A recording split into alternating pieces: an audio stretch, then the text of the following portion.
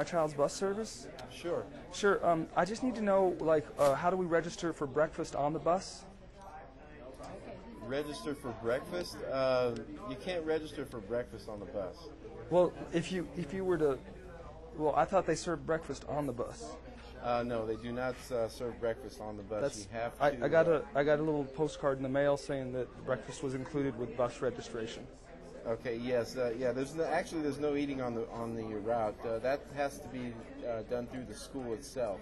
What you need to do is once you can either go down to the school, or you can have your student talk with one of the school administrators about the school lunch program. But the drivers would get the students to school on time, and then they would have to. Well, is there any? Okay, I understand, but like, is there any chance they could just pass out some Pop-Tarts or something like that on the bus? Like for the kids, no, that way, everybody's ready for school. They have something in their stomach and they're ready for classes. Yeah, I do understand. Unfortunately, for safety reasons, the drivers do not allow students to eat on the bus. Right, but Pop-Tarts, they don't have much. They're not that messy or anything. Right, I do understand.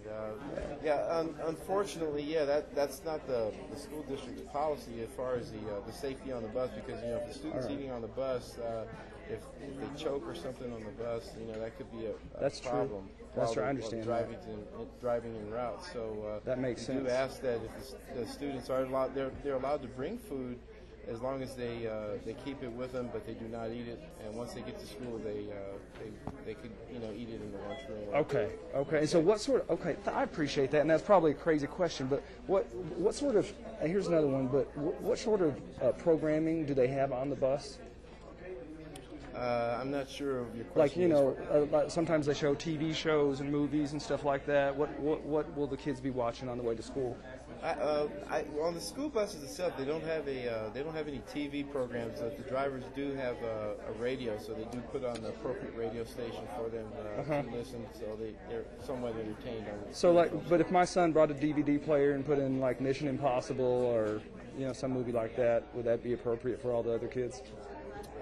It may not. It may not, and it would be probably hard for the driver to see. Andre, you're one of the nicest guys ever, man.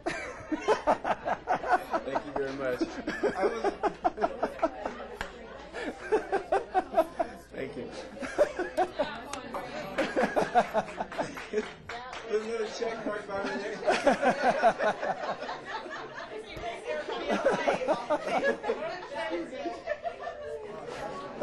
That was funny, man. Were you on to me?